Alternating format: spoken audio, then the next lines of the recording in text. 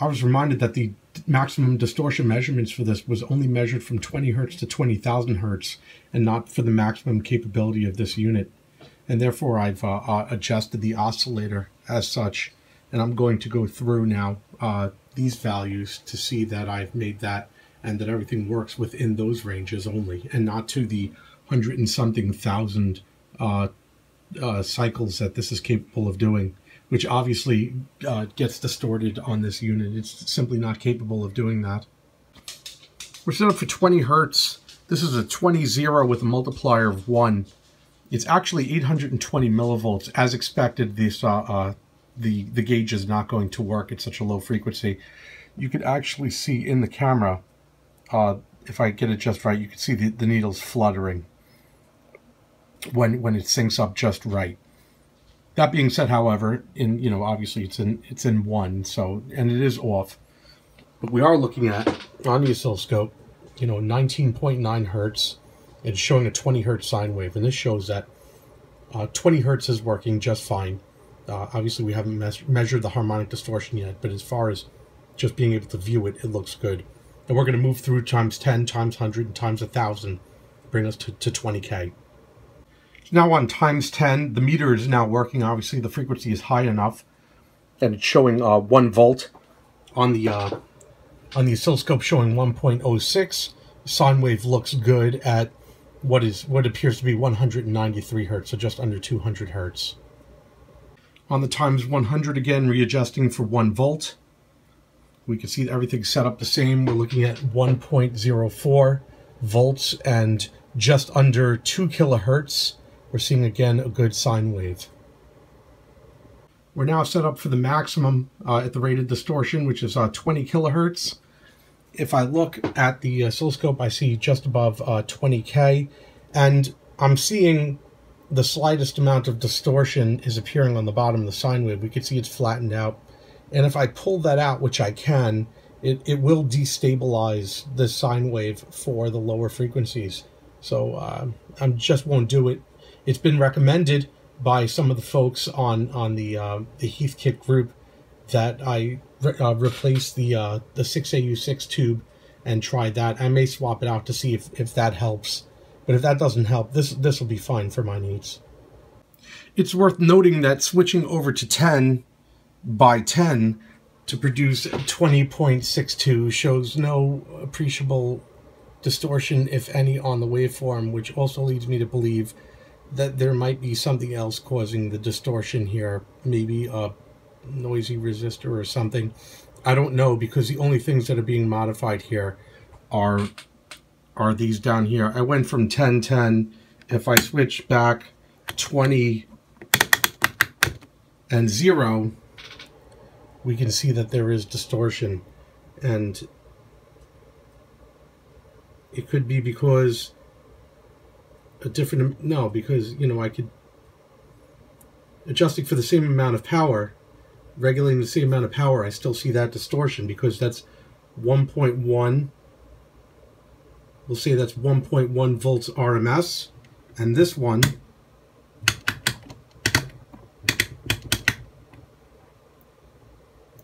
when all is said and done,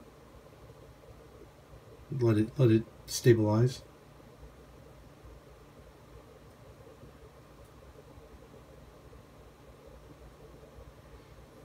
If it will stabilize.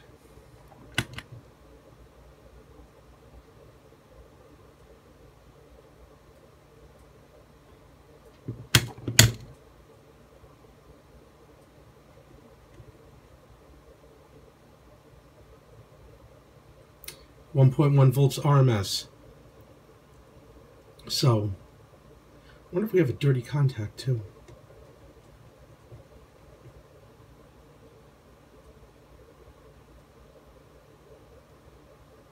Either way, we're looking at the same amplitude with no distortion on this configuration, but we are seeing distortion on the 20-0 configuration. I wonder if we have some noisy resistors or something.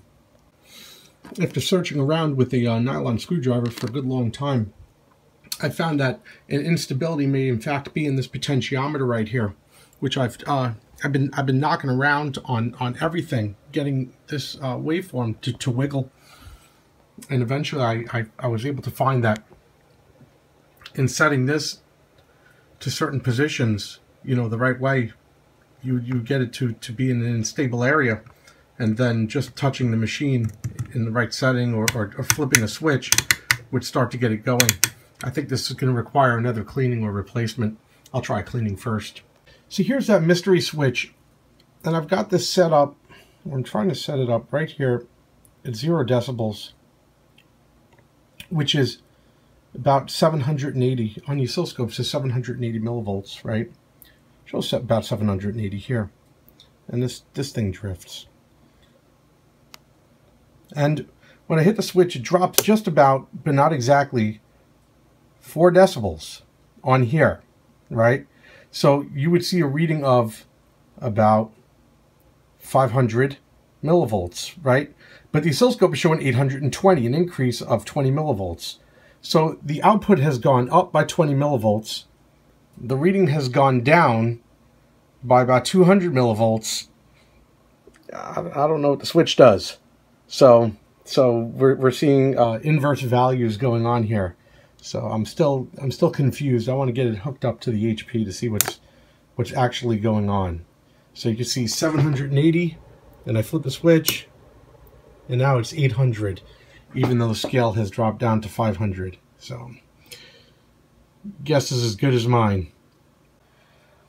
Employing what is an unbelievable amount of mass overkill, I've hooked up the audio generator to my HP 331 Alpha. I have on the oscilloscope the yellow, which represents obviously the input, and the output is the blue, which is currently showing 50 decibels under. At 20 hertz, which we're currently testing at, it's not very stable. You can see there's a lot of drift. I've gotten it as low as just under 0.2% total harmonic distortion. And right now we can see that it's moving back up. I'll see if I can bring that back down. See if I could go and readjust it and bring it back on frequency, but the problem is that the audio generator itself drifts, right? I'm not going to sit here and fiddle with it on video. Just know that I've gotten it to 2 dashes under the 2, which would mean that it was 0.18% total harmonic distortion, which does exceed what the specification called for, but good enough for my purposes. This is also at 20 hertz, by the way. This is low frequency. I'm going to go to the middle now to 10K and see what I could get. Of course, everybody who owns one of these knows that everything in the air conditioning unit will affect this. Lights turning on, neighbors' lights turning on, but this time I've been following it, and it's all about the drift. I could see the drift. I could see the waveform starting to slope over to the left like this on the oscilloscope. It tells me that the frequency is drifting back and forth. Obviously, that's not going to work very good for this, but we'll reset it now. We'll turn this back up to set level for the safety of the meter, like that. Shut them back off. You know, and the other thing is when the wave adjusts too, obviously that adjusts the set level as well. But luckily that hasn't affected this too much. We can see that the set level is pretty much where we left it. It's also worth noting, and I'm not entirely sure, but this 331 Alpha may not be designed to run at 20 hertz. So I don't know. However, the new one is now set for 10K, so I'm going to be setting this unit up for 10 kilohertz now. I've got it set up, now we'll slowly dial it into frequency.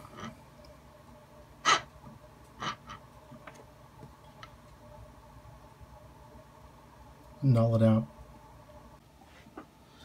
This one likes to drift too. I've gotten this down as low as 0.15% total harmonic distortion. You can see if I play with the actual frequency, and the dip is very small, I could get it. You see when just run down there, and it moves about. But this is at 10K, so it's just above the specification of 0.1%. This is 0.15%. So that's what we're looking at right there. And just to give you an idea what the drift looks like, if I sit here and I just don't touch it, you know, I'm just watching the sine wave. This is it going in and out. You know, it's settling back down. It's almost at 0.15 again without me touching anything.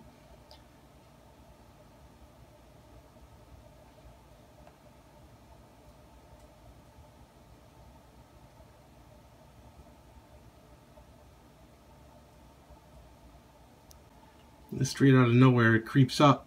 Now it's at 2.5. No adjustments were made. Or it's at, to be fair, it's at 0.25%. Now it just pegged. I am not touching anything on here. And I'm sure that this is pretty much going to be frequency. I could probably bring this back in. I'm still not touching it, but it's settling down. But I'm sure if I adjust frequency now, which I'm now doing by hand, I brought it back in. So it's frequency drift that's causing the harmonic distortion to increase. Not that the harmonic distortion is increasing, but it's detuning this, right? I'm able to achieve a lower harmonic distortion again, but the circuit is being detuned. And when I tune it again, it's looking just fine, as we see here. Now we're going to roll it in for the last one, which is 20K. I've got the system set up for 20K now. We're reading just 20.6 here. I'll start dialing it in, bringing it down, null it out. Now we'll just set them up. See if we can bring that. I'll come back to the movie when I got this dialed in. The best I could do with 20K was 0.34, which I expected. I had noticed there was distortion at 20K, and we're looking at that now. 0.34% for 20K is what I'm seeing, and that's using the 20 and the 0 configuration right there. So there you have it. That's the top end, 20K, 0.34%. Now, if I use the other convention I mentioned earlier, which is the 10 and 10 to get 20K instead of the 20-0, which I haven't figured out exactly why there's less distortion, and I believe it has to do with all of the resistors in the network, right? Or I just haven't figured that out yet. We see an entirely different pattern without that spike that was exhibited in the last one, and we end up with a harmonic distortion of 0.13 or 0.125, which is substantially less than 0.3 something, right? So it is a much cleaner signal to do it that way. You know, it's now documented as such. I don't know why the combination of these resistors are yielding a much cleaner sine wave, doing 10 and 10 than 20 and 0. This is just something that's going to have to be looked at and worked out. But that is the audio generator as measured on the HP331 Alpha. I think that's a pretty good test for a audio generator as far as I'm concerned.